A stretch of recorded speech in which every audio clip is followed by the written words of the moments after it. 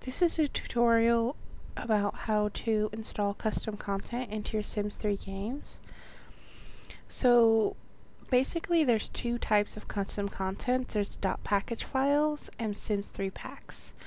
So the first part, we're going to talk about Sims 3 packs. Now Sims 3 packs are what the game is created to handle. Okay, so they're what EA uses, and they're what you can get from the EA store. Now, a Sims 3 pack is available from the Sims website, and that is www.thesims3.com. And there's two places on the Sims 3 website where you can get custom content. One is their store. Now you can get these things called sim points, and you pay for them. 1,000 sim points is about $10, just to let you know. And they have all kind of things. They have clothing, they have hair, they have all kind of stuff. So the great thing about the store is that, you know, you rarely will have any problems with store content. The number one drawback is that it costs money. Now there's plenty of free custom content out there. One way you can get it is the Exchange. The Exchange has lots of stuff that people have made, and they make Sims, they make houses, they make clothing, patterns, and this is all available for you. Now, one warning is that downloading from the Exchange can't be risky because you don't know what the other person has attached to their sim. Now, it could be something that will make your game run slow. It could be something that messes up gameplay. You never know. So I stick to certain people. For example, this is a house by Bluebell Flora. Her stuff is always really well made. She doesn't have custom content usually, and I trust her a lot. So say I found this house from her and I wanted to put this house into my game. So what I would do is click this button here and I say add to game. Now, just to let you know, this does have store content, expansion packs, stuff packs, and you need to update your game to have the stuff. So for example, I want to figure out what's in here. Here's a list of all the store content that she has in this site. So in order to add this to my game, I just click add to game, and what it's going to do is it's going to pull up the launcher, and the launcher is actually going to download that lot for me. Now it just shows me that I'm missing some store content or an expansion pack that this house contains, and that's fine because it's not going to necessarily mess up your game or make it so you can't use the lot. Sometimes it does, for the most part it won't. So then I click what I just downloaded from the Exchange and I click install, and what it's going to do is it's going to install it into my game. Now this is an extra step that you need to take because just downloading the content is not going to put it in your game.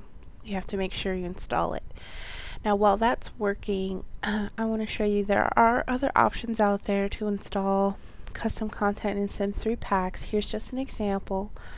LarandiaSims3.com, and you can get clothing for males and females. You can get all kind of accessories from her, and it's a pretty good site, and again it is all free.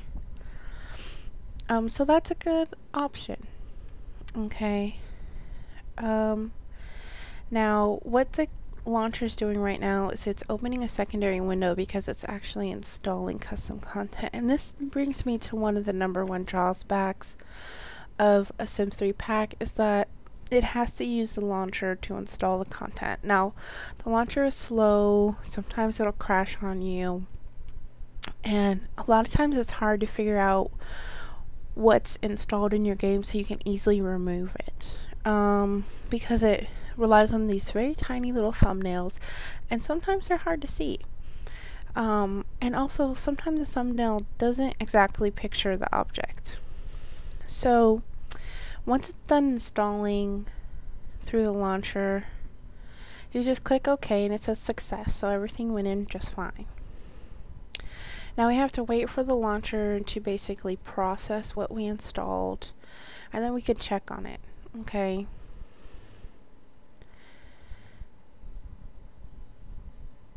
So I can show you. So in addition to Bluebell, another person who I really like their stuff, this is Bluebell's page, and if you want to look at more stuff from her, you just go to My Studio and it'll show you more of her houses. Okay.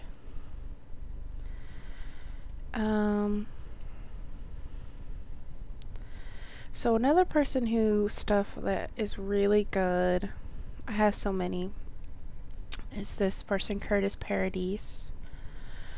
And another person on the exchange who has really good houses that are well made is Romaji1. And all these people use CC free, so they're not gonna put stuff into your game that's going to mess it up. And I just recommend those people because I know them and I've tried them before and I have their stuff in my game. So now that we downloaded this and installed it, we look in our installed content tab, and this is where, say for example, I change my mind and I want to uninstall something that's in my game. So basically I would go and select the item that's installed. Let's see if I can find. This is the lot I just installed, and I would uninstall it, and I'd select OK, and then it would just uninstall it for me.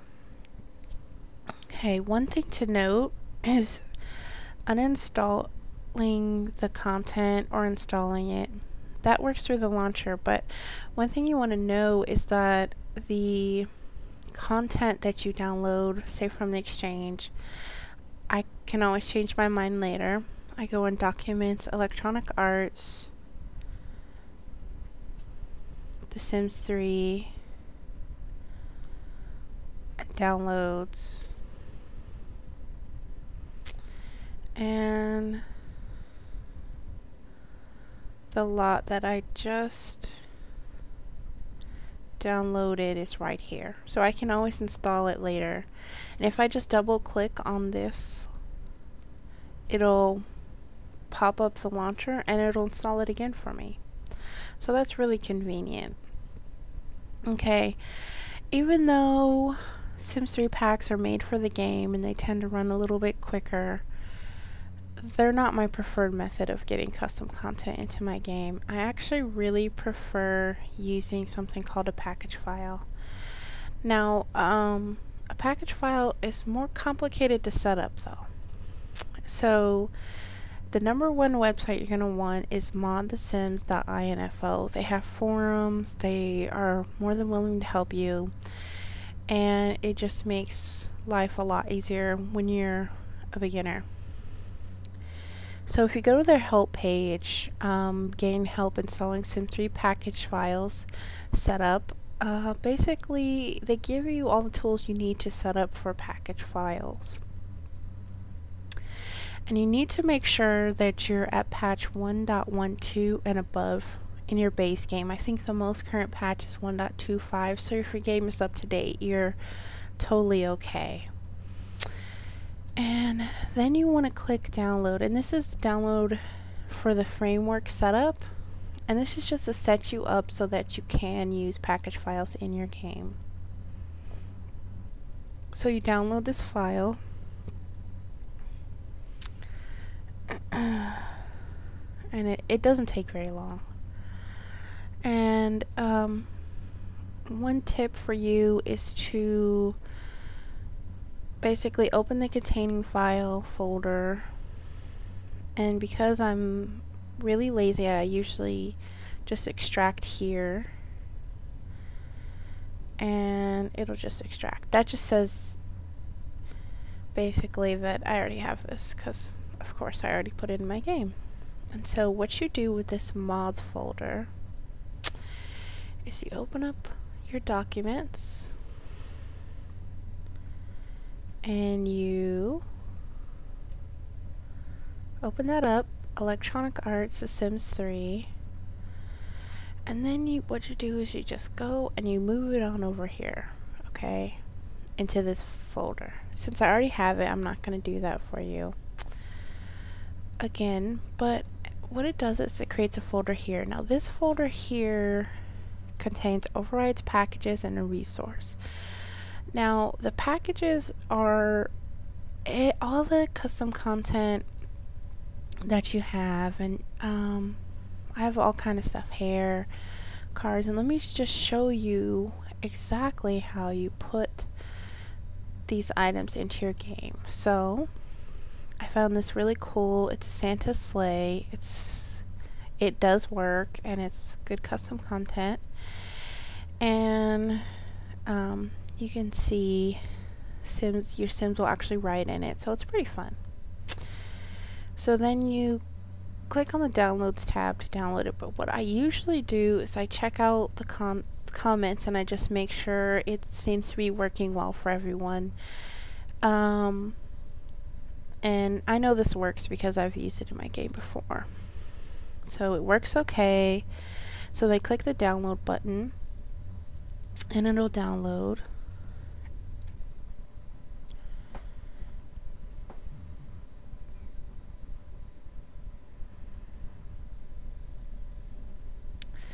Okay, so here's the file that I just downloaded, okay?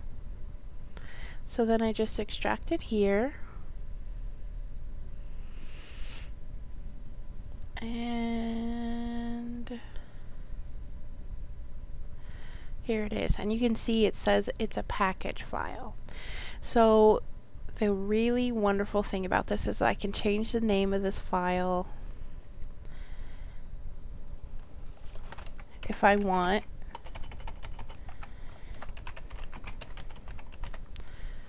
And it's just fine. You can't do that with a Sims 3-pack. And then I can just, to put in my game, it's so easy and quick. You just basically drag and drop it. Okay, so then here it is, and it'll work fine in my game. If I want to take it out of my game, I just take it out of that folder. But I do love Santa sleigh. So package files, the thing that I love about them is that they're just so easy to put in and take out, and so easy to organize if I need to rename stuff or create folders in here. Like say I want to have a folder that's just for vehicles and cars. That's fine, I can do that. And then I can just move Santa sleigh and this Shelby Cobra in there, and they'll still work perfectly fine in the game. Okay. Come on.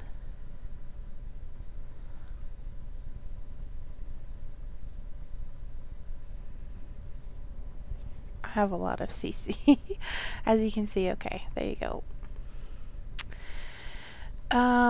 And so basically the only drawback really to the .package files is it can create a lag if you have a lot of custom content in there, because basically it's not, the game is not made to handle these files. It's basically they created a program to help your game run these files, but it takes a lot of CC to slow your game down, and also there can be conflicts with different sorts of these files, but I'll go through how to basically prevent those conflicts from happening, and also to clean your CC and make sure it'll work better for you. So I hope this tutorial was helpful. I know when I first wanted to put custom content in my game, I was really clueless about all this, so have fun, and I hope you enjoy.